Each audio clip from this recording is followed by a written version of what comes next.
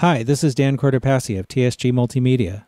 Today I'm reviewing an HO scale Union Pacific 8500 horsepower GTEL big blow turbine locomotive from Scale Trains. These massive engines were in service on the Union Pacific from 1958 through the end of the 1960s. This particular unit, number 18, is preserved at the Illinois Railway Museum. This model is in Scale Trains Museum Quality Series and includes Loc-Sound DCC sound decoders in the A and B units. The locomotive is available for $729.99 direct from Scale Trains. Scale Trains is donating $50 from the sale of each model of UP18 to the Illinois Railway Museum for the preservation of the real locomotive. I don't usually talk about packaging, but this model comes with a pretty impressive box. It's also rather large. You open it up, there's a foam piece on top and the manual in the middle. And then you take that away and it's got the actual locomotive, the A unit, B unit, and tender, and also some other parts in a little pocket on the side. So in that little pocket there are some extra hoses and other parts, a museum quality Scale Trains pin, and also a magnifying glass with a little LED flashlight on it, and of course the manual. This manual is actually very useful. It has an index page, has a couple of pages with history of the real units, has DCC information, and some more DCC information, some features of the models, and also exploded view drawings. The detail on these models is outstanding. The A unit includes a cab interior, openable cab doors, and a see-through grille in the rear. There are numerous freestanding parts. The paint is very evenly applied, though the yellow looks a bit dull to my eye. The red stripes on the UP shields are slightly out of register. They don't go all the way up to the blue area like they should. All of the small writing on warning labels and the builder's plate is legible with magnification. The front of the A unit includes a Scale Trains coupler, uncoupling lever, hoses, and numerous other details like freestanding grab irons and windshield wipers. The headlight, number boards, and class lights are operable. We'll take a closer look at the lights a bit later. The rear of the unit also has amazing detail. The long black hoses and cables are made out of a flexible material and are designed to connect to the B unit. For myself, I don't think I would make all of those connections unless I had space to leave this model set up on a layout all the time. There is even a little nighttime operation light that illuminates the area around the door so the crew can see where they're going if they have to move from the A unit to the B unit while the train is in motion. The roof has quite a few photo-etched grills and many other details, including a neat-looking horn casting.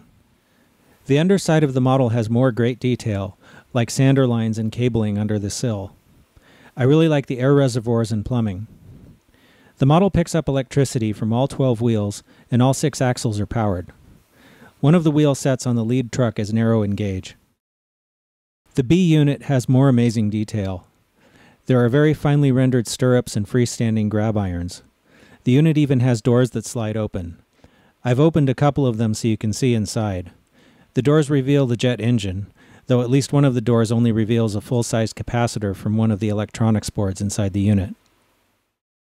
The front end of the B unit has connections for the hoses from the A unit, as well as numerous other details like MU hoses and uncoupling levers. The B unit is also equipped with Scale Trains couplers. The back end of the B unit features the jet exhaust. It's a little hard to see, but the turbine blades actually spin when the turbine sound is engaged.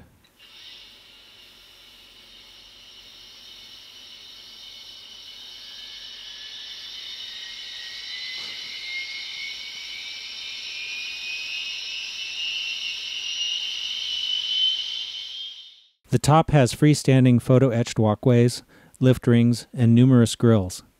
The intake housing on the top of the model is a standout feature. The underside of the B unit also includes cabling and sander pipes. Like the A unit, all of the axles are powered and all of the wheels pick up current. Both the A and B units include feelers that will trigger flange squeals and other track noises. This only works in DCC. All of the wheels on the B unit are in gauge according to the NMRA standards gauge. The tender includes chains that can be attached to the trucks if desired. There are small hooks on the trucks for this purpose.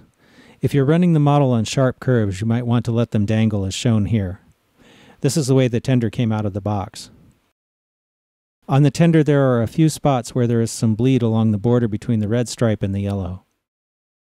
On my model there is also a fairly noticeable scratch on one end. The front of the tender includes uncoupling levers, MU hoses, freestanding ladders, and a brake wheel. I noticed that the brake wheel stand is mounted slightly crooked and the brake platform is warped. The rear of the tender has a functional backup light. Like the A and B units, the tender is also equipped with scale trains couplers.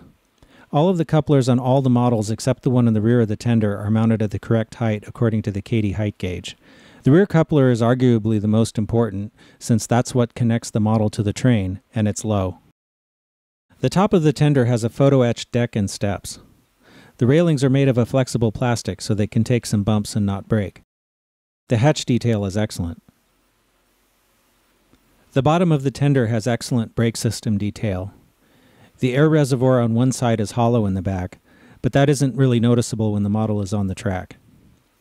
The tender is equipped with a DCC decoder to operate the rear light. All of the wheels pick up electricity, and all are in gauge according to the NMRA standards gauge. The A unit weighs 25.7 ounces by itself. The B unit weighs 21.1 ounces. The tender weighs 5.6. Both the A and B units together registered 8.1 ounces of drawbar pull on my force gauge. The look-sound decoders in both the A and B units are equipped with keep-alive circuitry to help the model over dirty track. Since we're filming the model on a small table, I've omitted the tender from the consist for the moment. The model runs very smoothly. With the sound off, it's very quiet. The A unit has diesel sounds that are activated with the F8 key. The real locomotive had a small diesel engine so that it could be moved without running the turbine. The turbine is activated with the F3 key. The model is programmed so that it will only reach its top speed when the turbine is engaged.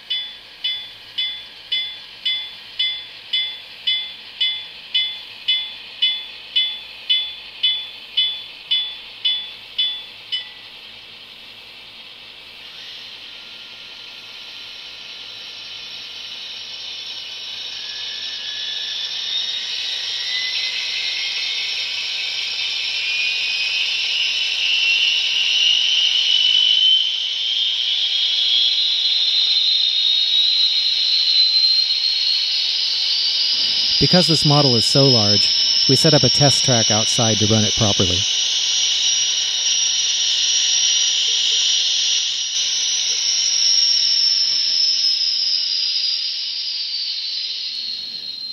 The headlights on the model are activated with the 0 key, and they can be dimmed with the F7 key. This model has a really neat feature in that it has multicolored class lights.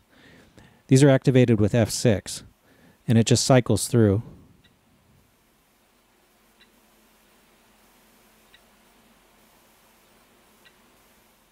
There's also a cab light and lit number boards that are activated when the sound is activated with the F8 key.